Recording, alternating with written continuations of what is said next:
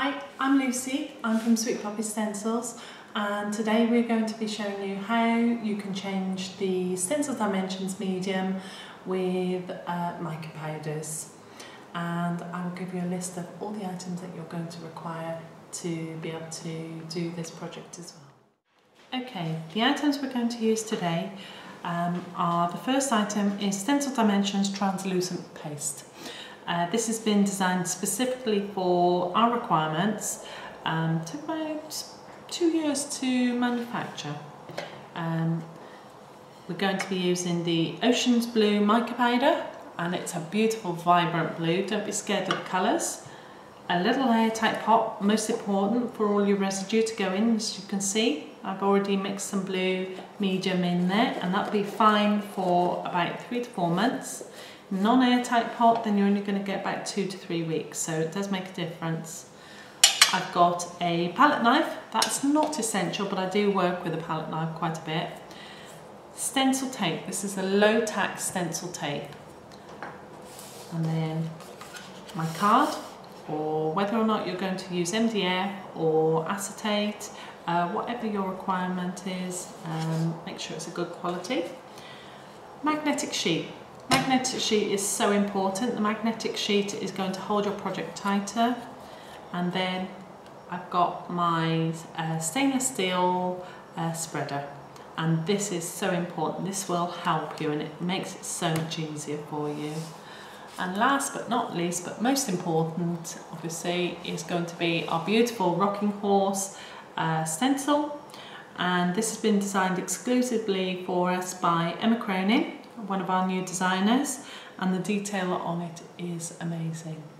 So let's see what we can show you and how we can change the colour of the paste. So we have placed the rocking horse, we're working with the rocking horse stencil, so we've placed the rocking horse stencil onto our die cut card already.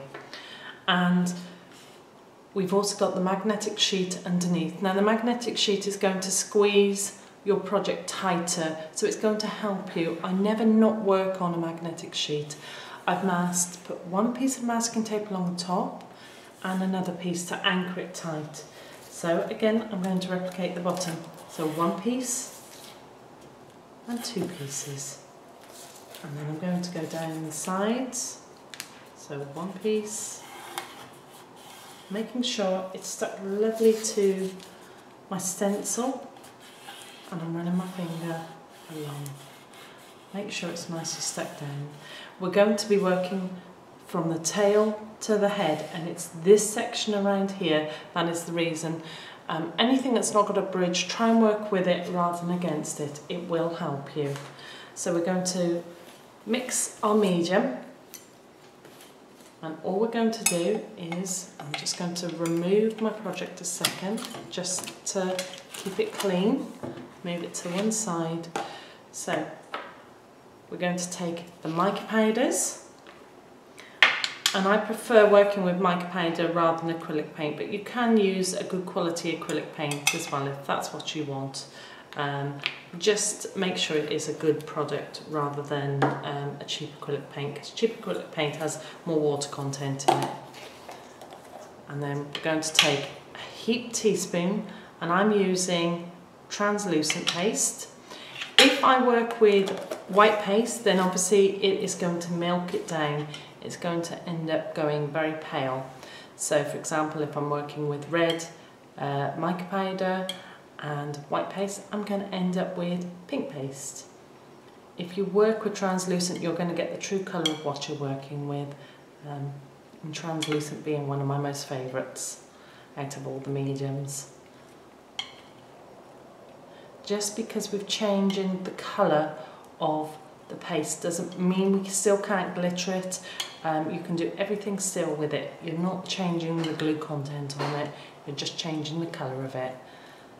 So make sure it's all worked in, all the powder, and it's nicely worked in. There we go. Now store it in a little airtight pot. So take it, and we're just storing. Make sure it's all scraped in. There's a little bit in my pot from previous, that's no problem. It'll last in an airtight pot. It's going to last at least 3 to 4 months. In a non-airtight pot, it's a big difference. It's more like 3 weeks if you're lucky. So a little bit of wadding in the lid and that will make it airtight for you. If you haven't got any wadding, you're not sure it's airtight, then perhaps a bit of cling film over it before you put the lid down. So put my project back.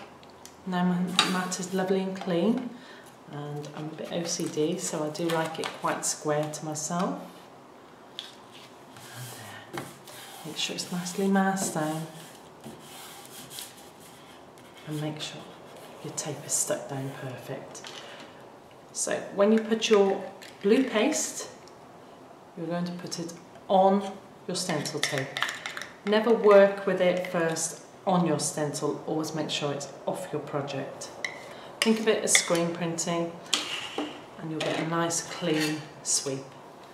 So with my spreader, and we're using the flat edge of the spreader, and it's about a 45-degree angle, and you're going to let the stencil and the spreader dictate the thickness of your paste. So it's on, and it's up and off. That goes straight into the pot to be reused again. There's no waste. On and off. And that is it. It's as simple as that. Take your sides off. And then that back into your pot to be reused. Or you can baby wipe your tools, keep them nice and clean, or drop them in a little bowl of water. So take your tapes off, 1 and 2 and off, and work your way around your project. And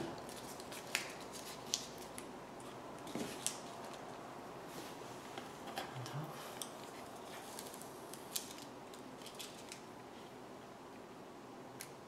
Lift your stencil up and off. This goes straight into a bowl of soapy water.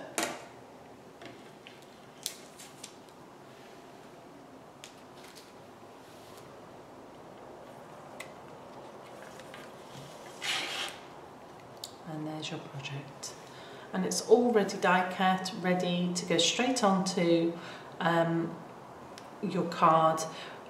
Drying time depends on the size of the stencil, the detail of the stencil. The more finer the detail, the quicker it dries. If I heat this with a heat gun, it is going to bubble. So what I will do is I would just leave this air dry. And you've got all the beautiful detail there.